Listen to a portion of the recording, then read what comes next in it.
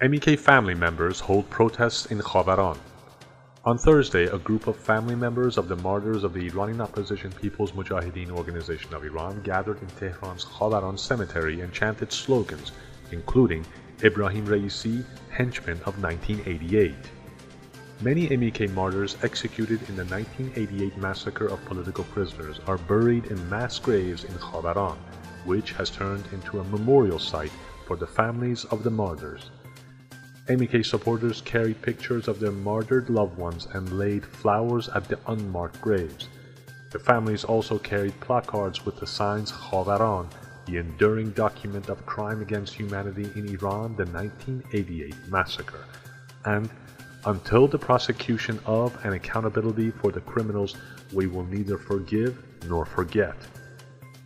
In a letter to the Secretary General of the United Nations and the leaders of the European Union and the United States on May 4th, 1,112 members of the families of MEK martyrs called for urgent action to prevent further destruction of their relatives' graves by the religious fascism ruling Iran.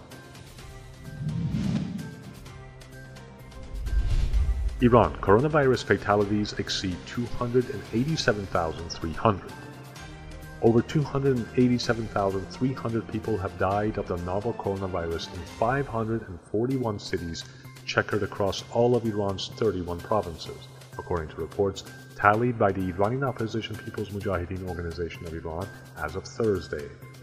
The official death toll declared by the regime stands at 76,231, around a fourth of the actual figure.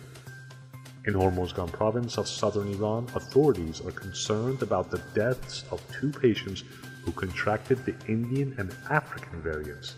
This can trigger a new and dangerous peak in Hormozgan province. These 2 patients who lost their lives were from the cities of Parsian and Minab. Unfortunately, we currently have identified 24 patients in this province who have contracted the very dangerous African strain, said the spokesperson of Hormozgan Medical Sciences University on Thursday, according to the Tasnim news agency, an outlet linked to the regime's Revolutionary Guards Quds Force.